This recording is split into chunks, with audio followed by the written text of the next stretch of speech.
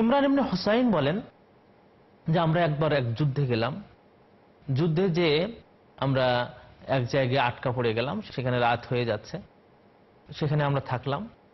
পরদিন সকাল যখন হলো, আল্লাহ রাসূল সাল্লাল্লাহু আলাইহি ওয়াসাল্লাম খুবই তৃষ্ণার্ত হয়ে গেলেন, পানি পানি করতে থাকলেন।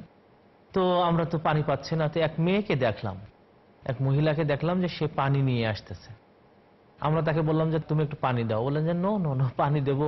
তুমি জানো আমি একদিন এক রাত দূর থেকে একটা কূপ আছে, সেখান থেকে এই পানিটা নিয়ে আসতেছি আমার কওমের জন্য, আমার নিজের লোকদের জন্য। এই পানি আমি তোমাদের দিতে পারি না।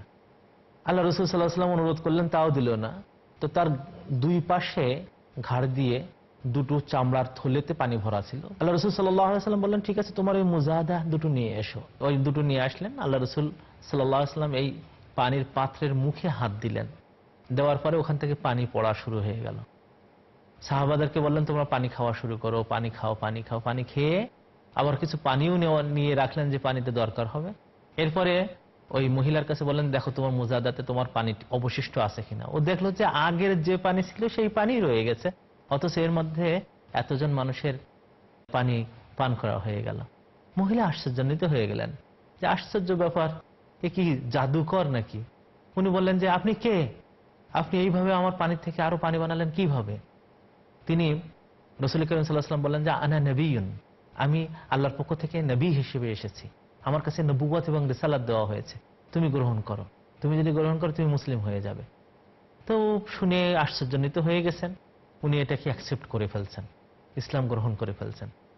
তো আল্লাহ রাসূল সাল্লাল্লাহু আলাইহি ওয়াসাল্লাম বলেন যে তুমি এত তাড়াতাড়ি এটাকে মানুষের কাছে প্রকাশ করবে না, কারণ তুমি তো মেয়ে মানুষ, যদি আবার তোমার উপর অ্যাটাক হয় এটা তো কিছু করা যাবে না।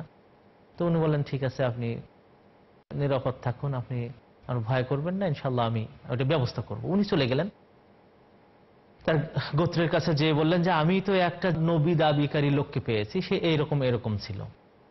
তো তার এই দাওয়াতি কাজ শুরু হলো, বুঝাতে থাকলেন যে এটা লা ইলাহা ইল্লাল্লাহ মুহাম্মাদুর রাসূলুল্লাহর কথা, এক তাওহীদের কথা, একত্ববাদের কথা। উনি দাওয়াত দেওয়া শুরু করলেন। আস্তে আস্তে তার কওমের সমস্ত লোক দাওয়াত গ্রহণ করলো। সাহাবায়ে কেরাম যখন অ্যাটাক করতেন কোনো জায়গায় কোনো সমস্যার কারণে, তো ওই এলাকাটাকে তারা সেফ রাখতেন, কেন তারা জানতেন যে এখানে এক মেয়ে আছে যে মুসলমান হয়েছে, ওই এলাকাটা সেফ রাখতেন। এই মহিলা ওই এলাকার সমস্ত লোকদেরকে মুসলমান বানিয়ে ফেলছেন। এই যে দাওয়াত, এটা কিন্তু আমরা সাহাবাদের জীবনে দেখতে পাচ্ছি যে একেবারে মুসলিম হওয়ার সাথে সাথে কিন্তু এই দাওয়াত তারা দিয়ে যাচ্ছেন। দিনের দাওয়াত দিয়ে তারা শুধু চুপ করে থাকতেন না, দিনের দাওয়াত দেওয়ার সাথে সাথে আবার তারা সেটা মানতেনও এবং এটাকে আরো স্প্রেড করতেন।